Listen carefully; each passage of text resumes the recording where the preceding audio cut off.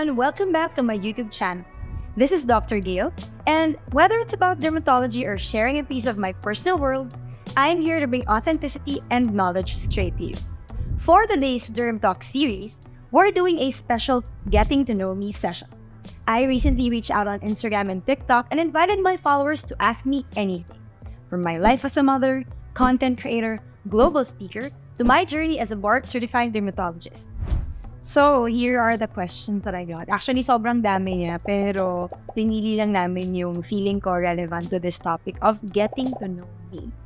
So, syempre, the first question here is, why dermatology? What is the best part of being a derm? So actually, to be completely honest, dermatology was not my first choice. I wanted to become an ophthalmologist at the start because in our family, meron kaming degenerative eye condition called retinitis pigmentosa, and I really wanted to be an ophthalmologist because maybe, malay mo, di ba, makadiscover ako ng treatment or anything. And then, after that, when I started dealing more and more with patients, I really found skin conditions interesting kasi kita mo siya eh. So, when a patient sees that he or she has like a skin condition, pumunta agad siya sa doktor. And to add to that, when patients get better, kitang-kita agad nila. So, there's sort of a fulfillment on my part. What's the best part of being a derm? Well, it's something that I'm really interested in. Skin and, looking good and everything is really part of what I like to do as a person. So, making it a part of my daily life is actually very enjoyable. Then, of course, I get to do other things, meet new people, and fun. The best part of being a derm. Next question, can you share with us your journey to becoming a dermatologist? Was it your childhood dream? Actually, it wasn't. Naalala ko nung bata pa ako, gusto ko maging commercial model. True story. In the province, I would copy yung mga nakikita ko na commercial models on TV, like the toothpaste or shampoo, whatnot. Being a doctor, I guess, was just really something that, I don't want to call it brainwash, but it was a big influence by my relatives. Kasi I have a lot of doctor relatives from both my mom's and my dad's side. And parang growing up, it was normal for me to see, people in white coats or like going to the hospital and such. So it became sort of like second nature to me. I was really comfortable about being a doctor. In fact, my college course was nothing related to medicine. But when I graduated, parang andun pa rin yung calling ko. Even if my course was in computers and management, I still decided to become a doctor. And journey to becoming a dermatologist, well, usually college and then medicine, and then I take the boards, and then I took a 3-year residency in dermatology. And then after that, I found out that my interest was really in aesthetic medicine, and I did a lot of trainings, like mga short trainings lang abroad, attending conferences, etc. So yeah. Okay, next question. This is something that I always get asked. How do you keep your skin, hair, and nails healthy? So una-una, because I'm a dermatologist, I think that it's part of the job description. But honestly, whatever your skin, hair, and nails look like is 40% genetics. You would probably wonder, bakit yung kaklase ko hindi naman masyadong aalaga ng balat, ang ganda-ganda ng balat niya? Kasi nga, maganda yung skin genes niya. But you shouldn't worry because ngayon, with advancements in technology and everything else around us, nag-level na yung playing field. So what's important really is basic skincare. Properly cleaning your skin, applying the right products, understanding what your skin needs, and of course, regular checkup with your derm if you have existing skin conditions. Apart from that, it has to be a holistic approach. You can't just rely on skincare products and treatments. You have to also treat your body as a whole. So kailangan yung lifestyle mo, healthy, balanced diet, minimize drinking alcoholic beverages, exercise daily, get enough sleep, etc. So, holistic siya. So, that's how I advise that you care for your skin, hair, and nails. Next question. Naku, parang sa age ko, nakalimutan ko na to Wait. When you were young, what were your likes and desires? Actually, when you're young kasi you see the world differently. It's like, everything is simple. Everything is like happy and positive. So, naalala ko nung bata, gusto ko lang kumain sa labas. Gusto ko lang manood ng sine. Di ba ngayon kasi iba na ngayon eh. I often talk to my children and I tell them how different life was before. It was really much, much simpler. And parang makita mo lang yung mga pinsan mo or kumain lang kayo sa restaurant, masaya ka na eh. So, looking back, what did I really like? I like being with people I love. I like to travel. And I like experiences. Yun talaga yung mga gusto ko ng bata pa. Okay, ito nakakatawa tong question na to. Pero sige, sagutin natin to. Why did you choose that profession? Why not pag-aartista? Una-una natawa ako na inisip mo na pwede akong maging artista. Pero thank you. I appreciate that. When I was young, I really wanted to be a commercial model. True story yan. As in, numarap ako sa salamin, tapos ginagaya ko yung mga commercial model, nag-act ako in front of the salamin. But, as you get older nga, parang things change. Like, your likes, desires, whatever, your environment changes as you get older. So, I guess the opportunities that were presented my way did not lead me to that. But, I'm not closing my doors naman to anything eh. It's not even just being pag-artista. Meron pa isang tanong dito eh. May bala ka ba, Doc, ever pumasok sa politics? Well, you know what? Right now, I'm gonna tell you, no, I'm not even thinking about it. As in, hindi ko malang siya naisip. But, you know what? Life always brings us new things. So, I'm not saying no. I'm not saying never. I learned my lesson about that. So, sana nasagot ko yung tanong mo sa pag-artista. Okay, what's my happy food?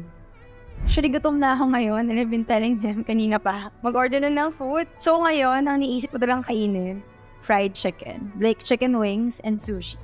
Those are my comfort food. Sarang pa. Question number 9. Number 9 nga ba? Di ko nalilito na ako eh.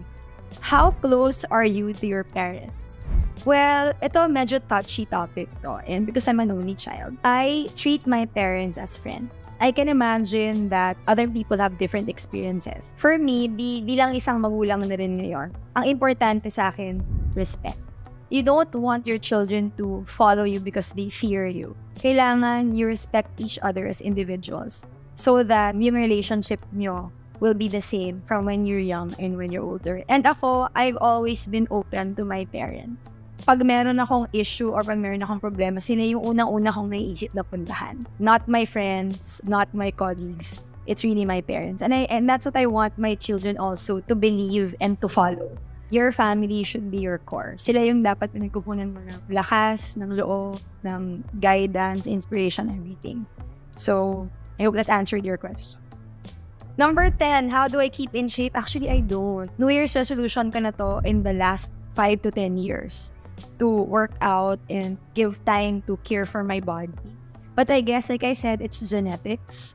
So, swerte lang ako na hindi talaga ako matabain or mag-gain ng weight when I eat. But, having said that, because nga I'm not getting any younger, I really have to make time to care for my body by doing exercise, weight-bearing exercises, etc. Ako yung dapat magpaturo sa ibang tao how to keep in shape. Next, ito super controversial and alam mo pag sinagot ko to, baka maubos yung oras natin. But sige, what treatments have you done on your face? Sobrang dami, guys. And it's not because I want to change the way I look. Contrary to what other people believe, when people do treatments, it's really because they want to improve or maintain how they look and feel. So for me, I've done fillers, I've done botulinum toxin injections, I've done lasers, I do regular facials. I have a lot of skincare products that I use. I've done surgery. So I think this one is best saved for an entire YouTube video. So abangan nyo yan, guys. Next, if you could give one piece of advice to your younger self, what would it be? Okay, napakalalim ng mga tanong ng mga guys. Marami kayong pinaghuhugutan. But siguro piece of advice, huwag kang masyadong matakot. I remember when I was young, I gave up a lot of opportunities kasi natatakot ako mag-fail. So I think one of the best advice I would probably give my younger self would be, do not be afraid of failure.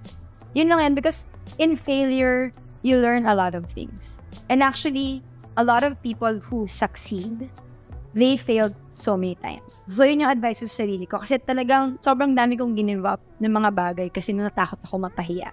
Natakot ako mag-fail. Wow, next question. Ito parang baka serious. Kutan ka na ba to?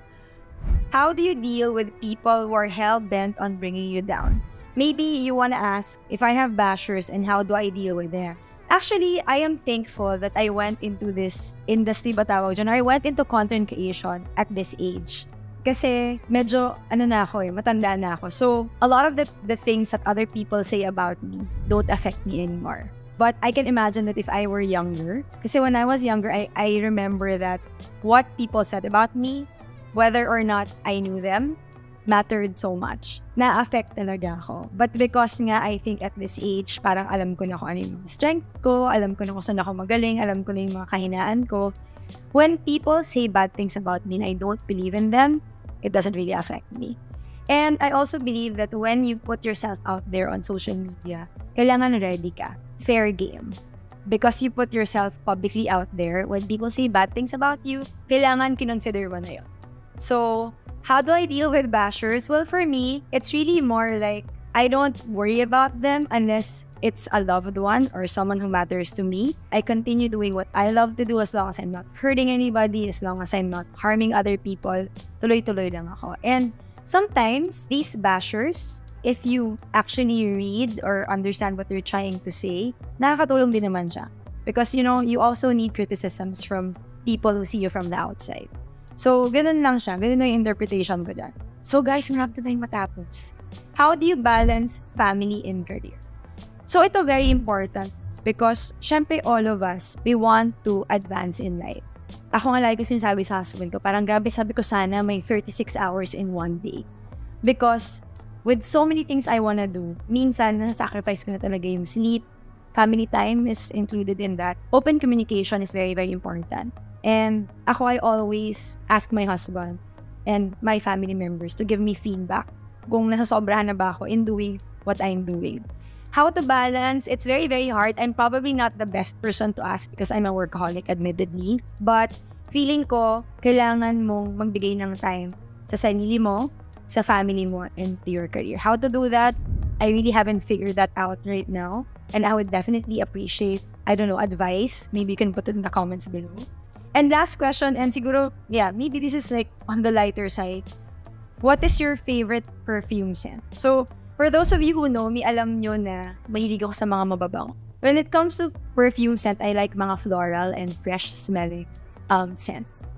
So yun lang guys, oh my god, it's like a combination of serious and not so serious. Marami pang ibang questions. I'm sorry if I wasn't able to answer all of them. A lot of them are related to skin and skincare. I took note of them and maybe in the future, we're gonna discuss them in one of my videos. So I hope that this is something that helped you get to know me a little better. So thank you guys for the questions. So there you have it. If you've enjoyed this video and want to stay updated on all things skincare, personal stories, and more, don't forget to hit that subscribe button and turn on notifications.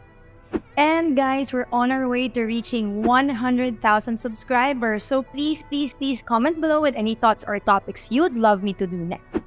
I promise this is just the beginning, and together we'll explore so much more. Until next time, see you again in the next video.